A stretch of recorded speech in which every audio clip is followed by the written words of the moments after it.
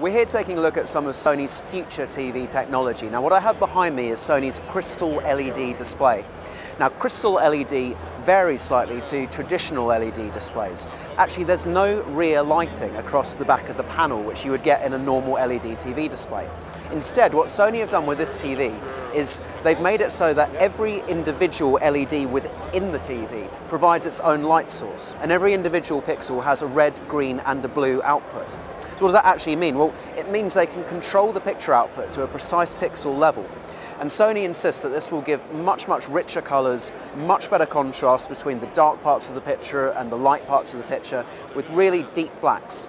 They also say you're going to get zero ghosting and zero judder in motion. They don't even talk about the motion in this in terms of hertz. They say it's so sophisticated that when you get fast-moving objects appearing on the screen, they're going to appear very smooth. Now Sony are very confident that this Crystal LED technology is actually superior to their own existing LED technology. That's why they're showing that panel off right next to one of their existing LED sets to show the difference in smoothness, contrast and colour reproduction. What is interesting though is we don't know when this technology is going to hit the market. Sony aren't saying it's going to be this year, they're not even confirming if it'll be 2013. And the other question is, how is the development of Crystal LED going to grow in contrast to the development of OLED sets, which we've seen at CES 2012?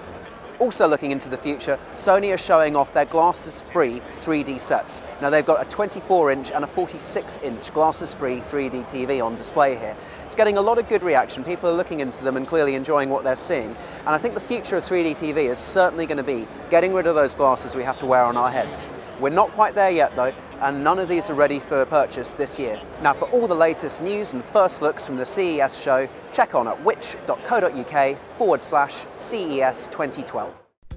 At which.co.uk we have reviews of hundreds of the latest TVs based on our extensive lab testing. Our simple star rating system helps show the best and worst TVs, and you can read through customer reviews as well for personal takes on each TV. Each review is linked to a live pricing page showing you the cheapest online retailer to help you save when you buy. You can choose TVs by price or by brand, or choose a TV by screen type and screen size, helping you find the perfect TV for you.